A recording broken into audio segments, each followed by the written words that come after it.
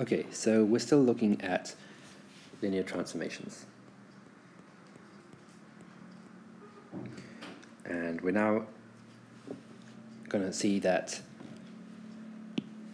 every linear transformation from Rn to Rm can be represented by an m by n matrix, and conversely every m by n matrix corresponds to a linear transformation between Rn to Rm. So m by n matrices are exactly the linear transformations from Rn to Rm. So just note though that it's a transformation from Rn to Rm, okay, that transformation, but it's an m by n matrix, right? Why? Because it's going to take in, the input is going to be a vector with n rows, so that's something in Rn. The output is going to be a vector, let's call it y, with m rows, because when you take an m by n matrix,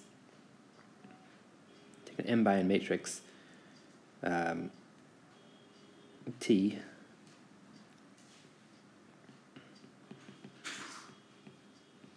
this matrix T is m by n, it means it's got n columns, so it's compatible for multiplying by an n row vector, and it's got m rows, so it gives you an m row vector. So it's an m by n matrix that transforms n vectors into m vectors. Okay. Now here's an example. So they're saying that we have a linear transformation that sends T, that sends 1, 0 to 1, 1, and it sends minus 2, 1 to 0, 2. And this theorem says that it'll be a matrix. It'll be a 2 by 2 matrix, because this vector is an R2 and that vector is an R2. So we're going from R2 to R2. So there should be a 2 by 2 matrix that represents this. So let's do that. So first of all, it says, let's start by convincing ourselves that the information above is enough to solve this problem. That by specifying how these two vectors transform, we know everything about the transformation T. First, notice that any point in R2 can be expressed as a linear combination of those two vectors, i.e. for any v, we have v as a scalar multiple of 1, 0 and plus a scalar multiple of minus 2, 1, right? That was what we said above in a previous video, above in the book, that those two vectors, because they're not parallel to each other, they can express the whole plane as linear combinations. So then the transformation, okay, will be the transformation of that vector v, but that vector v is just alpha times 1, 0 plus beta times minus 2, 1. Then, because it's linear, because T is linear, there's actually two steps here, right? So it's linear, so it preserves or respects the vector addition. So T of those two vectors, alpha 1, 0 and beta minus 2, 1 added together is the same as if you do T of the first vector plus T of the second vector. Okay, now this transformation is linear, so it also respects scalar multiplication. So this is the same, T of alpha 1, 0 is the same as if you have alpha outside, then T of 1, 0. And T of beta minus 2, 1 is the same as we have beta times T of minus 2, 1. Okay, that's precisely what we have here in this line, so I don't need that. Okay, so that should be clear how we go from this line to this line now, using the fact that T is linear. Now, we said that T sends 1, 0 to 1, 1. That means T of 1, 0 equals 1, 1. And it sends minus 2, 1 to 0, minus 2. That means T of minus 2, 1 equals 0, minus 2. Okay? So here we have T of 1, 0. So that is 1, 1. And here we have T of minus 2, 1, so that is 0, minus 2. And now we have this alpha times that one and this beta times that one. They're still there. So that if we wanted to, we could express this thing just as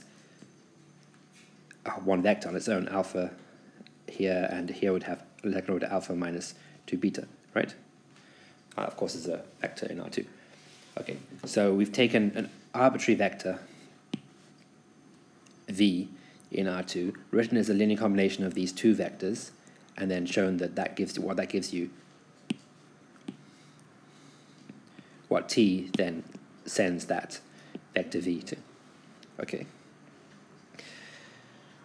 So there must be we've used the linearity of t to move from the first line to the second. Okay, that's what we did there, right? Going from there to there was about linearity. The information given completely describes a linear transformation, so let's find it. So they mean, let's find the matrix that represents it. Let A be the matrix that represents this transformation. Remember that the matrix multiplication AX is just a linear combination of the columns of A, right? This is the definition of matrix multiplication, as we said. So, look, A times 1, 0, that means 1 times the first column of A plus 0 times the second column. So in effect, doing A times 1, 0, 1 times the first column, 0 times the second column, it can give you what the first column of A is. So here we might put that this A times 1, 0, it gives you the first column of A. So it gives you A1, 1, A2, 1, right? Now, we know that A1, 0, we said that T of 1, 0 was transformed, T of 1, 0, we said that T of 1, 0 is 1, 1, right? So if this A is going to be the matrix that represents this transformation T, then A of 1, 0, which is actually the first column of A, A1, 1, A2, 1, must be 1, 1, right? So now we know that A has the first column 1, 1, and that we don't know the second column yet. Okay, but we also have that minus 2, 1 is sent by T to, minus 2, 1 is sent to 0, minus 2. So we can say that A of minus 2, 1, that's going to have to end up being 0, minus 2. So minus 2, 1, that means linear combination of the columns. So minus 2 times the first column of A, which we've worked out is 1, 1, plus 1 times the second column of A, okay? And when you add those together, apparently you must get 0, minus 2. So in other words, that top row is saying that this bit here, top row of this is saying minus 2 plus A1, 2 must equal 0. And the second row is saying minus 2 plus A2, 2 must equal minus 2. And of course, the only way that can be is if A1, 2 equals 2, and if A2, 2 equals 0. So we have A. A is 1, 2, 1, 0. So you could test it, right? A of 1, 0 is 1, 1, 2, 0 times 1, 0. Of course, that's just 1, 1, as we wanted. A of minus 2, 1, that's 1, 1, 2, 0, times by minus 2, 1. That's just minus 2 plus 2, which is 0, minus 2 plus 0, which is minus 2. Yes. Okay. And now we could use this to work out what A does to any general vector. So A sends xy to the vector to 1, 1, 2, 0 times xy, which is then x plus 2y and x there. So that's what T does. So you can even now say that T of xy equals x plus 2yx. That's the actual linear transformation that was specified, right?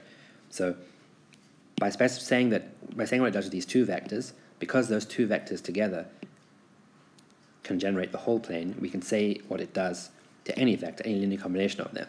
That allows us to find what the matrix that represents a linear transformation is. So when you say that the matrix represents a linear transformation, you mean that the linear transformation can be thought of as the matrix multiplied by any vector to be transformed. And when you do that, you find that, if you do that timesing out, you find that the vector you get as a result is that. So the transformation originally specified by what it does to two different vectors is, in general, this.